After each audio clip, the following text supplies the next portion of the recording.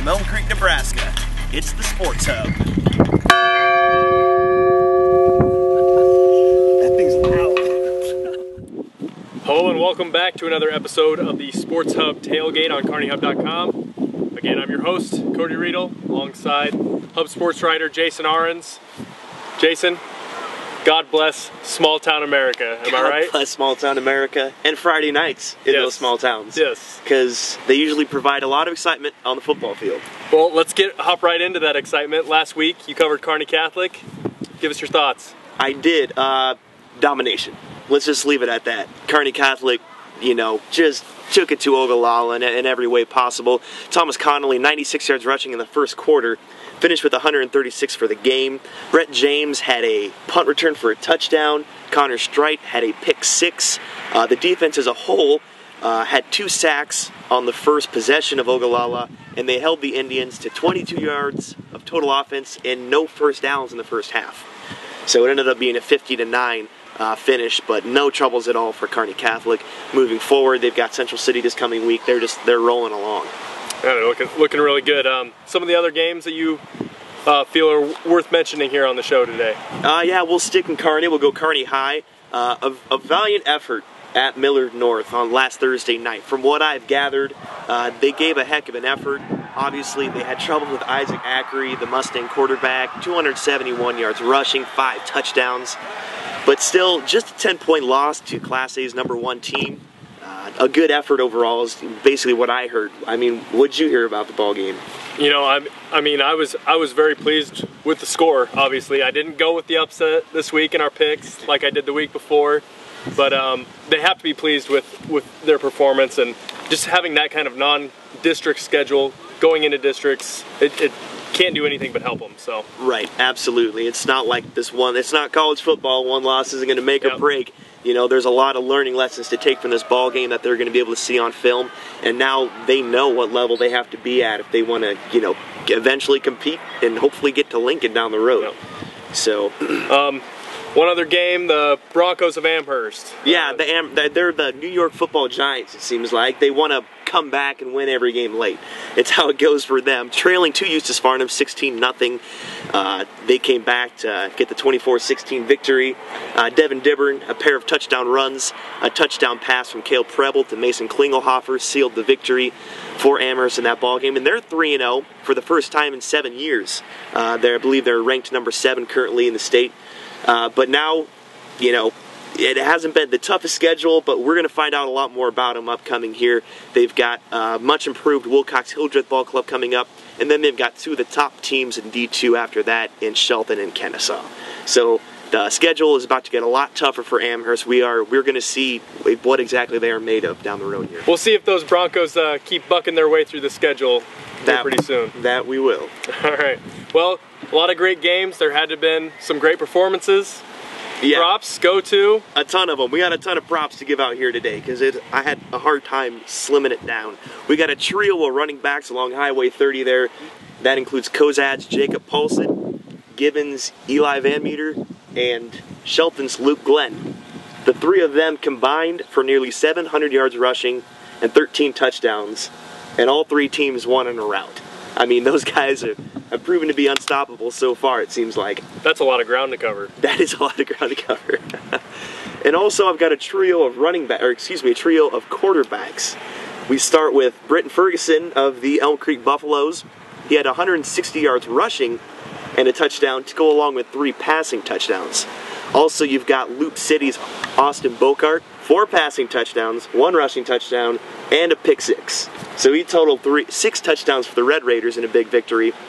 And finally, you've got Cullen Marks of Franklin, who had 224 yards passing, I believe, and just shy of 100 yards on the ground, and he totaled 5 touchdowns.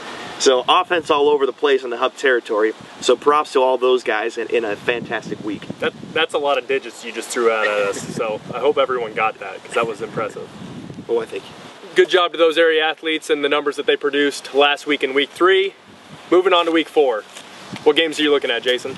A couple of them. Once again, well, since we're in Elm Creek, we might as well stick here. Yep. And not just because we're here, because this is an important game coming up. The D1-9 district is kind of coming down to a 3-way race between Elm Creek, Arapahoe, and Overton. They're all going to match up. They haven't done that yet, but this coming week, Elm Creek is traveling to Arapahoe. Both teams have been very efficient so far this year. They're getting some big victories. So, this is time to, this is a make or break game kind of early in the season. One of your high profile matchups as far as districts are concerned. Whoever wins this game can kind of get a head up in the step towards winning the districts. I guarantee you all three of those teams have, they want to win the district title, no bones about it. Another game is Kearney High taking on Grand Island. The rivalry. The rivalry. Tell what about this game intrigues us, Cody? Well, Grand Island got the upper hand for the first time in their previous 10 games. Kearney High had been the victor, but last year with Riker Fife, who's now a walk-on at Nebraska, comes in, gets the Islanders their first victory in the past 10 games. And, it doesn't matter what the record is usually with these two teams. It's going to be a good game regardless. So, Kearney High coming in off a tough loss to Millard North. Grand Island 1-3. Kind of lost a lot of talent off of last year's team, but it's usually a pretty good game just with the rivalry that's there. So, do you have any other thoughts about it? I don't think so. I think it's going to be probably a good game. That's why we got to mention it on this show. That's right. Kearney's going to be favored, but like you said, when these two teams play, it might as well be 0-0 against 0-0. Yep. Type of deal. So a couple other games I'm looking at. It's kind of prove-it games for a couple of ball teams. I already mentioned Amherst taking on an improved Wilcox-Hildreth team, and then they've got a tough schedule down the road ahead of that. But also you've got Gibbon against an extremely tough Adams Central team. Both teams are 3-0, but Gibbon's victories have come over a combined record of 1-10. So Adams Central favored in this ball game to win it, but I'm really curious to see how well Gibbon is able to stay in this ball game. And I'm not saying the Buffaloes can't win it, but this is going to obviously be a real test for them and a real measuring stick for them as a team to see where they stand. Moving on out of the high school ranks over to the Division II college athletics, the Lopers football squad. It's kind of a rough go so far this season. Yeah, the Griffins took it to them down there in Missouri over the weekend.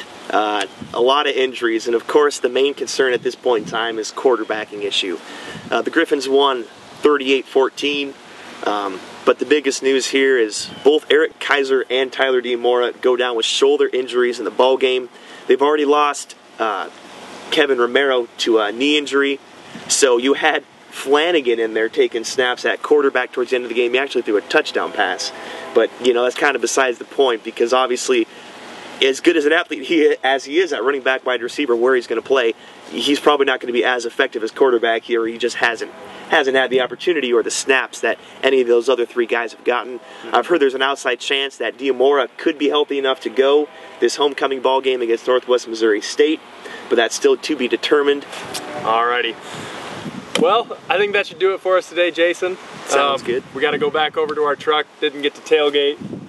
Didn't want to ruin the nice lush grass here at Elm Creek. I don't think they would appreciate it as pulling out onto the field. Yeah. So. But find out where we are next week on kearneyhub.com/sportshub. Make sure you grab your Kearney Hub print edition for the latest sports headlines. Read what this guy is writing about. And check kearneyhub.com for any breaking news as well. So until next week, we'll catch you later. Kozad's Jacob Paulson, thank you very much. Yep. He had,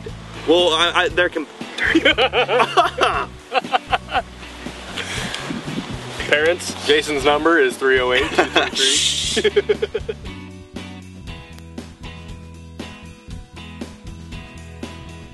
Golf USA is your one-stop golf shop in Kearney and Grand Island, specializing in golf supplies, full repair services, and custom club fittings to meet the needs of golfers young and old.